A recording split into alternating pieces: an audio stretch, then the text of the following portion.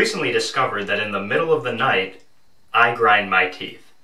So when that happens to you, you have one of two options. You can either have your dentist mold you a bite guard, which is pretty expensive, or you can go ahead and get an over-the-counter mouth guard like one of these, which can last you for 6 months. Regardless of the decision that you make, it's really important to clean your bite guard on a daily basis.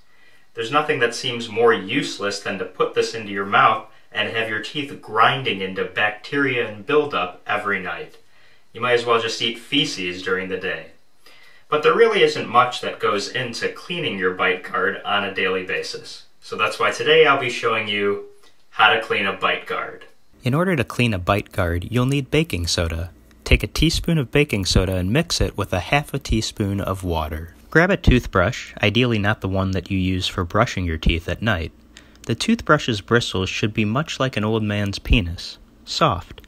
Medium or hard bristles are never as helpful for your teeth or your bite guard. Take the toothbrush and allow it to mix the baking soda and water together so it forms a paste.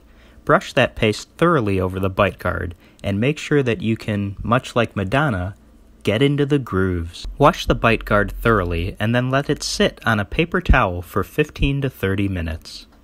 On a daily basis, you should also clean your bite guard case to ensure that also won't fill up with bacteria.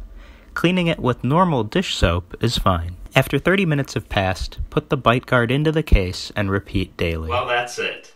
And now we can feel comfortable knowing that we'll be putting in a clean bite guard every night.